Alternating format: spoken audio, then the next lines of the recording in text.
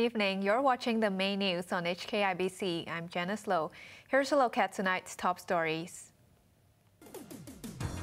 China's economic growth remains sluggish, with July data broadly missing expectations. Adventist Hospital pledges full disclosure after a woman dies shortly after going into labor. And the average number of children per woman drops to a record low in Hong Kong.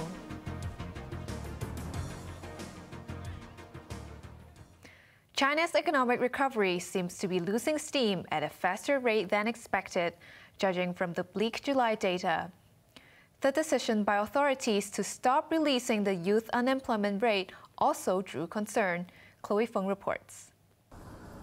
China's economic data once again missed expectations last month, and the gap seems to be widening. Industrial production grew by 3.7% year-on-year, much lower than an expected 4.6% rise. The only bright spots were solar cells and new energy vehicles, which jumped 65 and 25% respectively. Retail sales rose by just 2.5% from a year ago, the lowest in 7 months. That was compared to expectations of a 5.3% improvement. Fixed asset investment increased by 3.4% for the first 7 months of the year, slightly below the forecast of 3.7%. The real estate sector saw investment shrink by 8.5%. 房地产市场呢，总体上处于这个调整阶段。 The property market is now entering an adjustment period, according to National Bureau of Statistics spokesman Fu Linghui. 部分房企经营上遇到一定的困难，特别是一些龙头房企。 He admitted some leading developers are facing challenges, but the problems are only temporary and will be resolved. The biggest direct concern is really what is going on in the property market, because we do see there is quite a weak confidence, not only from developers, but also from home buyers. But of course, beyond that, I think the structural weakness in the decelerating growth in retail sales, households are still quite cautious. They do not want to consume. They want to save for the rainy days. It doesn't mean the Chinese economy is not growing, but it's simply there is like a gap between the government understanding or the acceptance level versus what the market would have expected. The Bureau also raised eyebrows after announcing it will no longer release the unemployment data by age. That triggered intense speculation online that authorities wanted to avoid revealing youth unemployment, which reached a record 21.3% in June. Fu said that the surveys needed to be further optimized. It's likely that probably based on the same methodology that the data may actually point to a further increase in the youth unemployment. So which basically means that I think increasingly there can be like a structural problem that China may face. The urban jobless rate stood at 5.3% last month, up 0.1 of a percentage point from June. Chloe Feng, HKIBC. Back in Hong Kong, Adventist Hospital in Tsuen Wan said it was deeply saddened after a mother passed away last month after giving birth. A gynecology professor said even with the help of technology, childbirth remains a risky procedure to this day. The tragedy occurred on the 5th of last month at Adventist Hospital in Tsuen Wan. A 31-year-old mother opted for natural labor, but after failing to make headway, her doctor suggested an emergency cesarean section. After successfully giving birth, the mother's situation deteriorated overnight. Doctors first prescribed medication and transfused blood, before resorting to hysterectomy, the surgical removal of the uterus. The mother eventually passed away in the intensive care unit the following day. The hospital notified the Department of Health on the same day, but the incident only came to light recently. An obstetrics professor said even with the advance of technology, childbirth remains a risky procedure owing to unpredictable situations. If the bleeding is from the uterus, which is likely to be a case following giving birth, then you need to remove the source of the bleeding to try to save the life of the woman. But certainly, a hysterectomy is often considered the last resort to save the life of a woman, and in the event of a massive obstetric hemorrhage.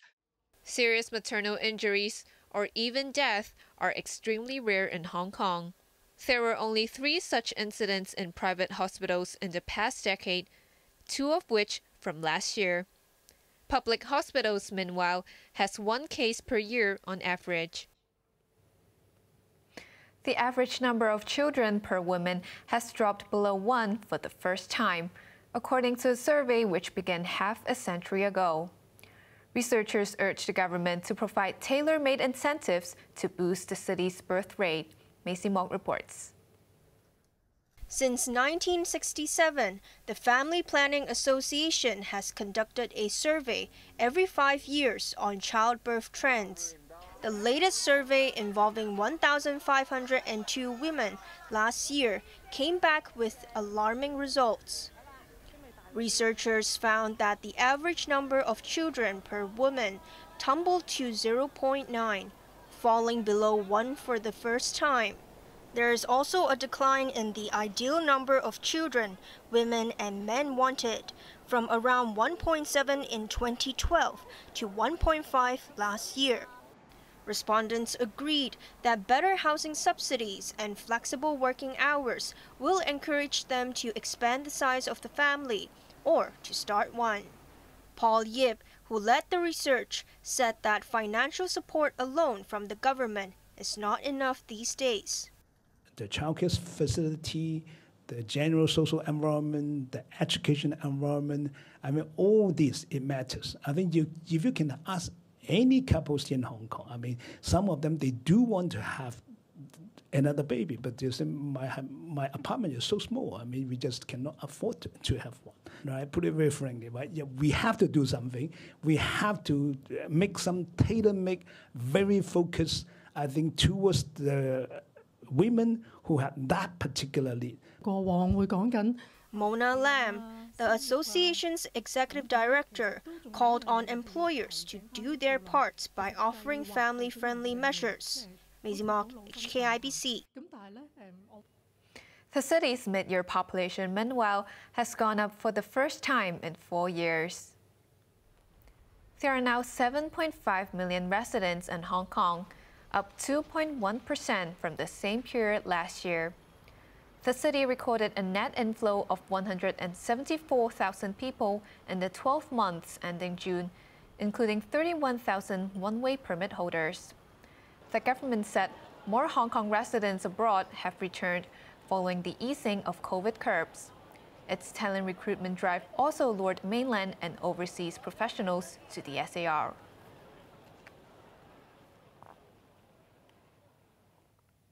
Toners may help improve your skin's complexion and moisture, but only if you choose the right products. The Consumer Council has some tips on which ones to avoid. Cheryl Yun reports. For years, skincare experts have been split on whether toners really deliver on their claims of improving complexion and unclogging pores. The Consumer Council does not intend to wade into the debate, but it is warning people to use the product sparingly. In a test of 25 toners on the market, the watchdog found 9 samples contained fragrance allergens, which exceeded limits set by the European Union. The substances could cause rashes, itchy skin, or even allergic contact dermatitis. This purifying toner from Origins, which cost $225 per bottle, contains 4 fragrance allergens, the most from the 25. It is also one of the 3 samples which failed to declare fragrance allergens on the packaging. Customs have been notified of the potential breach of the Trade Descriptions Ordinance. Researchers also detected ethanol in 10 samples, 3 of which in relatively high concentrations. The toner from Origins once again topped the list, boasting an ethanol concentration of 34%. While alcohol is not regulated in skincare products, the watchdog says the less of it, the better. For ordinary people, if you don't want to lose too much of your lateral moisture or dissolve too much of your sebum, and then you should try to avoid the product with high concentration of alcohol. So a little amount of alcohol helps. They have certain benefit for the product. But if it's too high, that is a problem. While toners may help reduce the appearance of wrinkles, you may run the risk of skin allergy or damage if you use the product too often. The Consumer Council says that a good wash with facial cleanser is enough, and if you want extra protection, just apply some moisturizer. Cheryl Yun, HKIBC. New blood is on the way for the aviation industry after the government gave the nod to the first round of applications to import foreign workers. More than 2,800 workers could arrive as soon as October and begin duty around Christmas. Macy Mock reports. While airlines around the world are taking off again after COVID, Hong Kong's aviation industry is struggling to scale up operations because of a manpower crunch. But relief could be on the way after the government approved the recruitment of 2,841 foreign workers to fill various vacancies. 29 aviation firms have submitted applications under the labor importation scheme announced in June. 28 of them were given the green light in the first round. One applicant was rejected because it intended to offer wages lower than the median level, creating unfair competition with the local workforce. A quarter, or 719 of the slots, goes to passenger services officers. Other positions with hundreds of vacancies include ramp services agents, aircraft maintenance technicians, and even cabin workers. Authorities have previously set a cap of 6,300 foreign workers for the whole industry. That means after the first round, there are still roughly 3,450 quotas to be utilized.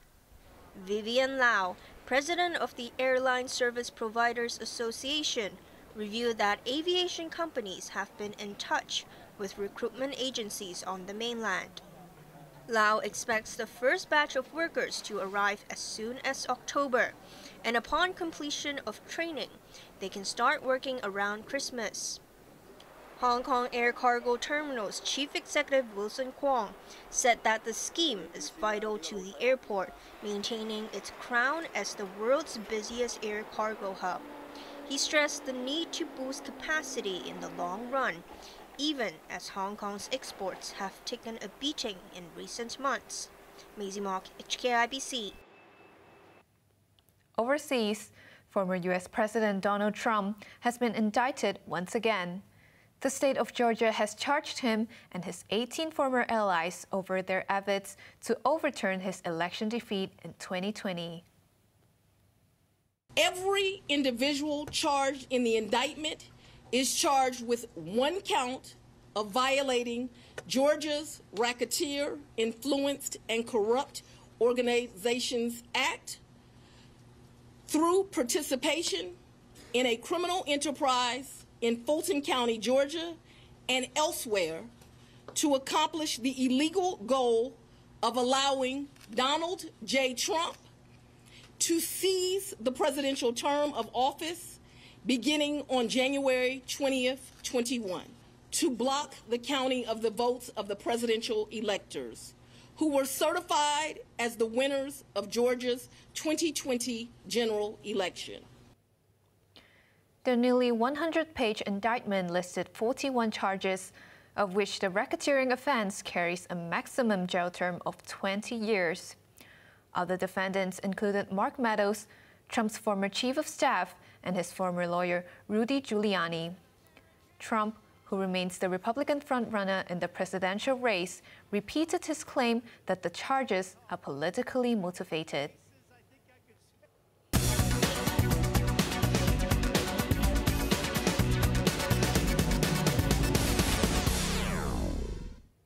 The Hang Seng Index dropped to its lowest level in 6 weeks, following fresh data suggesting China's economic growth is losing momentum. The index ended the day down by 192 points. To the top 10 active stocks, Tencent lost 60 cents, Tracker Fund lost 19 cents, while Alibaba lost $1.60. Ping An lost $1.05, while China Mobile gained 45 cents. On to the weather now. It will be very hot tomorrow despite 1 or 2 showers. Temperatures will range between 29 and 33 degrees. Mainly cloudy with occasional showers in the coming days. That's our main news for Tuesday night. Join us for more news at 11. I'm Janice Lo. Thanks for watching. Good night.